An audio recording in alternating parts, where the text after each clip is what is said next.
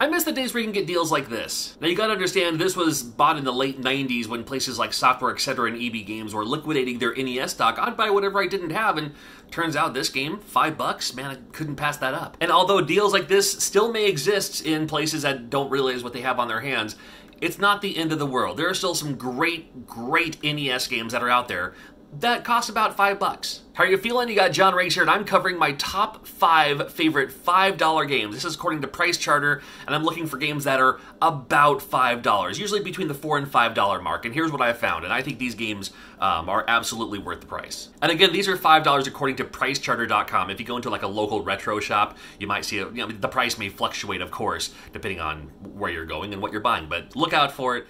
Number 5, gonna kick it off to Spy Hunter. Classic arcade game, but plays very well on the NES. Now it's funny, playing this game growing up, I thought you had to shoot all of the cars, and then I'd wonder why my score kept flashing. It turns out you only need to get rid of the enemy cars. There are some friendly civilian cars on the road, and if you shoot them, then your score stops rising for a while. And this is a true story. I didn't realize this until maybe literally a year and a half ago. There is no ending to this game, so you have basically unlimited gameplay value. You go along in your super awesome spy car, you try to get rid of the other enemies, or at least try to avoid them. The fun part for me with this game is going up in the back of these other trucks and getting a special power-up item. It could be missiles, it could be smoke screen, it could be like your oil slick.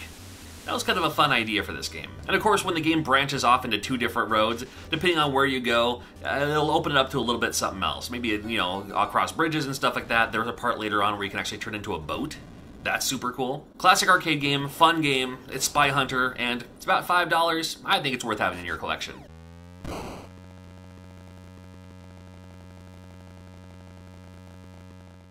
Number 4, you gotta check out Rambo. Now the game is called Rambo, it's really based on Rambo 2. And I loved this game because it was a Metroidvania style game before Metroidvania was even a word. Instead of having level 1, level 2, level 3, you just have the world. And you have to explore the world by nature of, going through these different paths and different routes. It also has that action RPG experience system, a lot like Zelda 2, The Adventures of Link, and I loved Zelda 2. The more enemies you hit, the more you kill them, the more points you get, the better experience you get, the stronger you get. A lot of items you can pick up and use later on too, like arrows and exploding arrows and grenades, stuff like that.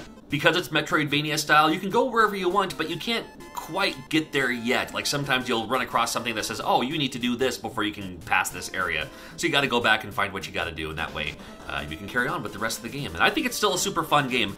Back in the day when this game first came out, I thought the graphics were kind of generic and everything was kind of, whatever, but I still come back to this game. I just really like it.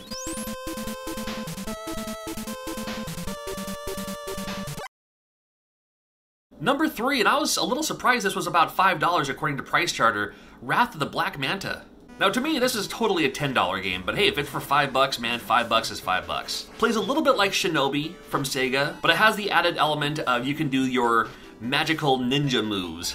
Like you can create a clone of yourself above you to shoot enemies below you and above you at the same time. Or you can have a little tracker ball or little missile kind of thing that shoots out, and those can upgrade through each level. You can swap out some of the ninja powers. Now, as you're making your way through, you're trying to save the kidnapped kids. There's all these bad guys in the way. Sometimes the red bad guys, you can capture them, and they might tell you some secret, like, hey, check this thing out over here, look over here. Usually it's pretty pointless. I mean, it just gives you a cutscene, which is kind of cool. But the fact that you can do that instead of killing them, I thought was pretty fun. And I just think it's a fun game. If you haven't checked out Wrath of the Black Manta yet, definitely recommend checking it out. And for $5, you can't go wrong.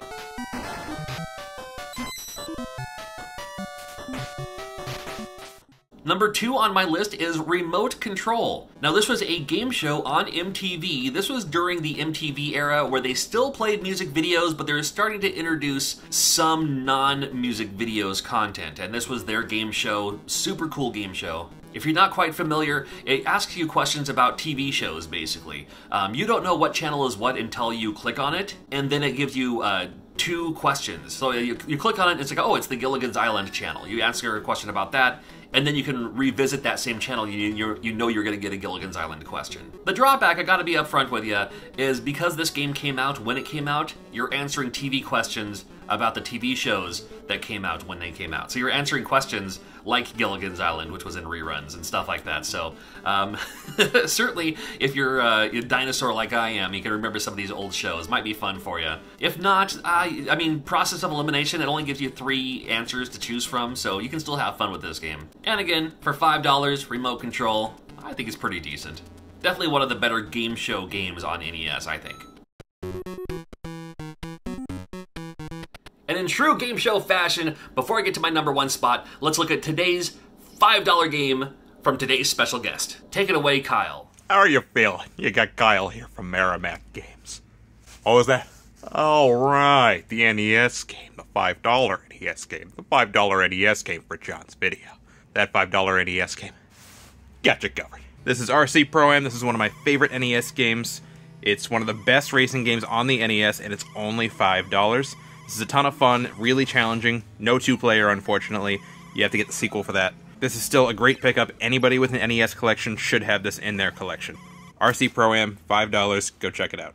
Now, looking at the list of all the $5 games, my number 1 spot, I'm going to give it up to Wizards & Warriors 2 Iron Sword. And not just because it has Fabio on the cover. This game, made by Rare, has that Rare quality animation to it, and the music is fantastic as well. It's a fun game. You can keep playing it, much like Wizards & Warriors 1. Unlimited continues. You can just keep playing it for as long as you need, but there's still enough element in this game where you may just give up after a while, and then you'll come back to it later, because sometimes you're just like, I'm trying to find how to get the thing, and then but things will open up itself to you. You're like, oh, that's how I get past the one part. Now, we call games like Super Mario Brothers platformers. We call other games platformers.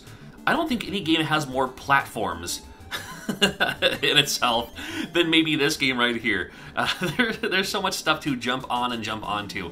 It's funny, your B button is your sword attack, but more often than not, you just have to jump into enemies or crash into them, and it'll kill them. You know, you do use your sword later on because you can, like, you know, launch items. But you also get your, you know, sword upgrades, shield upgrades, you know, helmet upgrades, other powers to help you in your quest here. You find these secret rooms, you can pick up these little magic things. There's so much more with this game that I really enjoyed, and I love the colors, and I love the music. I love the animation, I think. I mean, just everything in this game, to me, makes it worth the $5. And just put you on a little fun adventure going through and, you know, seeing what's coming up next. And I love the bosses in each level, too. You pick up your magic, which is how you kind of dispel the boss for each level. And the bosses are usually just some giant face on something, which works fine for me. But if you haven't checked it out yet, Wizards & Warriors 2 Iron Sword, it's only $5. I'd recommend it.